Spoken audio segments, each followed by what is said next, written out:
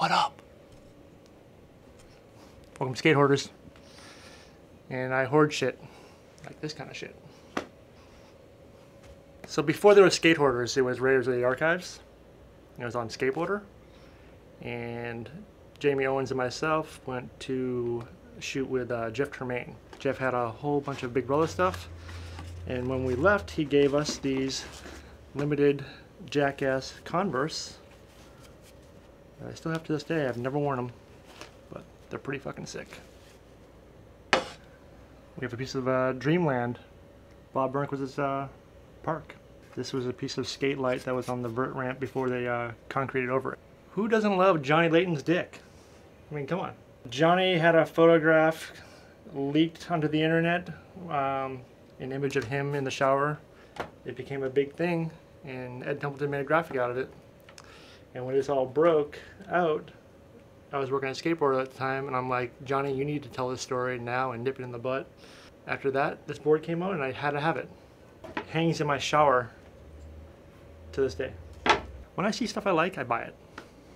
Support your favorite skaters. Chris Miller, one of my favorites. There's not many of these at all in the world. Chris Miller, Bonham deck, a little cruiser. It's all laser etched.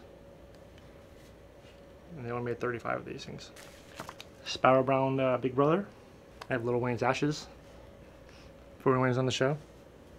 If you watched the episode with Lil Wayne, 9 Club, you saw Lil Wayne just chiefing away.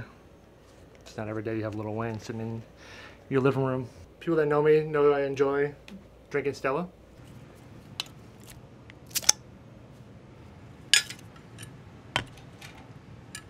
Stella Artois basically targeted people that watched the 9 Club and basically did a post with this graphic. And it said something like, this Stella's for you, Roger.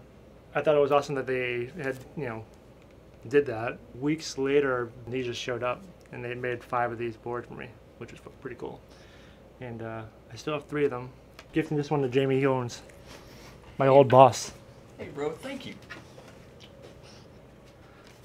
Stroke of genius. When I worked at Enjoy, I thought it'd be funny just to do worldly known geniuses around the world, all just jerking off. But they basically gave the idea to some artist, and he kind of like mocked up a few drawings. This was the best one, and they ended up doing it for Cairo. Cairo was a huge Stephen Hawkins fan, so Louis gave him this board thinking he'd like it. Cairo was so bummed on this graphic that he actually wanted to quit Enjoy. He didn't realize this was supposed to be part of a series, but the series never came out, and he just kind of got like a one-off. So, and it's like a cruiser shape. This isn't even a production model. Gotta have an Alex Olsen. Doesn't even say 917. Doesn't say Bianca.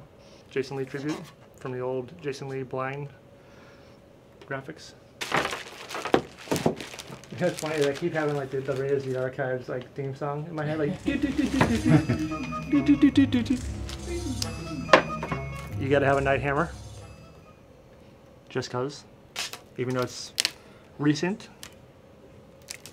Years from now, this thing will be worth 99 cents more than what I paid for it.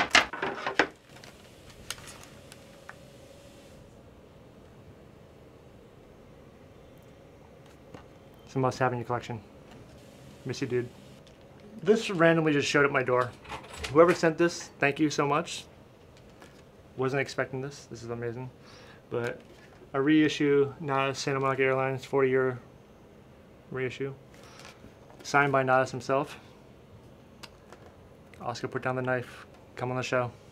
A buddy of mine asked me if I would basically cover a Dusters skateboard event, and they were doing a collaboration with Doors.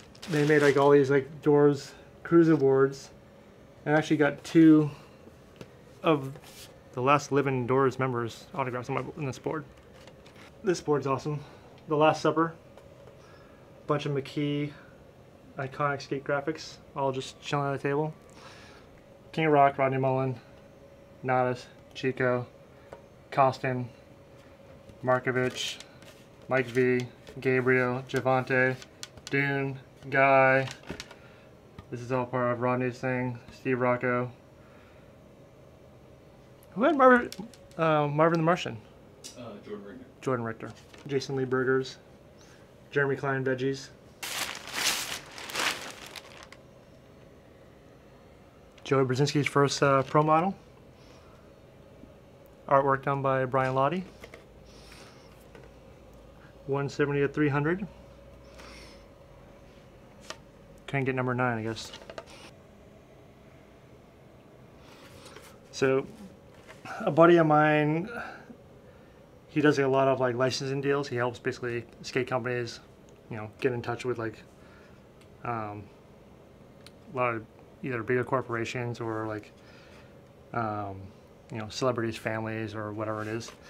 So Primitive was going to do an Aaliyah collaboration, and I can't show you the graphic below because the dude who shot the photo never gave Primitive permission and actually had him destroy all these boards, and I managed to get away with having one because I got lucky. My bad. Sorry, dude. I'm out. Have fun at practice. He's playing for the Lakers now. Fuck yeah. When I worked at Dwindle, every year they obviously had their sales meetings. They would give these fuck yeah boards to people who killed it that year. I never received one. I always wanted one of these boards, and then I hit up Luis Cruz after I was laid off from Dwindle, and he actually got me one. So this is my fuck yeah. Dude, we get so much random stuff sent to the house. This one, all right, so this... How did people get the address? We have the P.O. box on our website. Okay. So, this board randomly showed up at our P.O. box. Open the box, whatever. Apparently, this was Mark Johnson's board. A board that he skated on the cover of TransWorld. Here's a note that Mark wrote to the kid. This is sick as fuck that someone actually made this and took the time to do it. They shipped it to us. It broke in shipping, but they made this out of skateboards. You know, these are supposed to be like the headphones. Just bubble wrap the shit out of this stuff, dude, when you guys send this stuff. A pizza box. A used pizza box. And it's not that bad. We kind of cleaned it out somewhat, but why I kept this? Fucking SkateHoarders. Every like 6 months, I have to purge everything out of the house and just fucking throw it in the storage. And like, I'm running out of storage. This might be the sickest thing anyone has ever sent us. And probably one of the most dangerous things. But someone had made us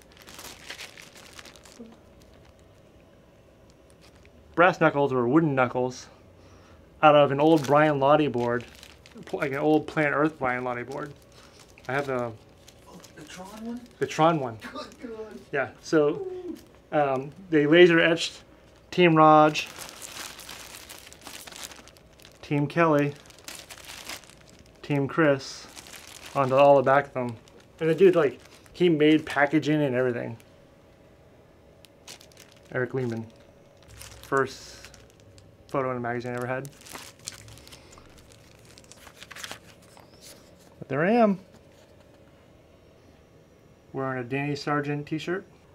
Riding an Acme board. Like, the best part was, like, I remember, like, going to the store, buying this, and then opening it up and seeing it. Like, even my friend Kurt, who shot the photo, didn't even know the photo was in the magazine. This is Skin Phillips' first cover of a magazine, which is pretty rad. We had him on our show, and I happened to have this magazine in the background. I had a photo in the Boston article back then, doing a 360 flip to fakie at Government Center, photo by Jeff Kula. So 10 years later, I end up moving into this apartment. 15 years later, I find out that my apartment is in the same magazine as me in the background. So in this, there used to be a Venice contest that they'd hold in the parking lot across the street, whatever. And there's my house in the background. And it's trippy because when I didn't put 2 and 2 together until Skin was on the show, and he gave us these prints.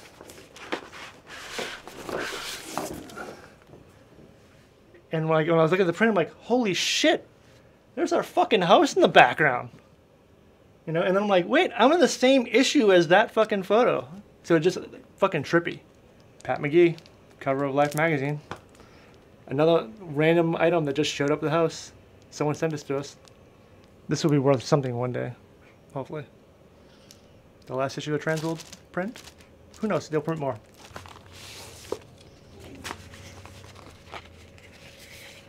It's a real print. Spike Jones photo. Infamous Jeremy Klein sequence. Another epic one. Still Spike, not as Coppice. Retta photo. Day one. Another epic one. Jason Lee just blasting it all over the hip.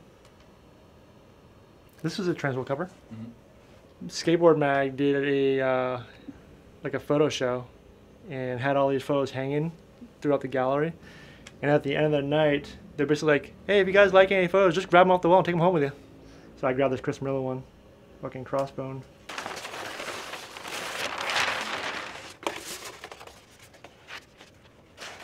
It's a print of Rick Howard. Big Brother magazine. Wish I pulled this out when Cossie was here. Tony Hawk gave this to us. So Tony's like, yeah, you know, like I just kind of grabbed something to bring up to you guys or whatever. Like, I think it's the only one we have. I went down to his office like months later and he's got like a couple of these like all around the office. Jake Rosenberg photo. Gabriel Rodriguez and Mr. Guy Mariano. Every kitchen cabinet should have one of these. Thank you, Jerry. Another Skin Phillips photo. Mark Gonzalez in Madrid. Sheffy photo. Another Skin photo. I love this photo just because of the bike. It just reminds me of Pee Wee Herman. Cliche did a board with Jankum. It's a Cliver print. Vintage 9 Club sticker. I've had this for years. Jason Lee gifted me this board. An old Mark Gonzalez blind board. It's got the original World Dance Street Pitchfork grip tape on it. But apparently Jason set this up probably around the blind video days time. Did a trick on it and cracked it first go. He probably did like 2 or 3 tray flips on this thing. And he's probably like, yeah, snap. I was never a hoarder growing up. And like when I was doing like Rares of the Archives for Skateboarder, I would just be like, yo, these people are fucking crazy. They're fucking just holding on to all this stuff. Now I'm that dude, thanks to the show we do. I just wish I had a fucking bigger house to display a lot of this stuff because like a lot of this stuff just literally just sits in stacks and is in fucking storage bins, and I would like to give it a good home. You know, hit me up, fucking eBay, what's up?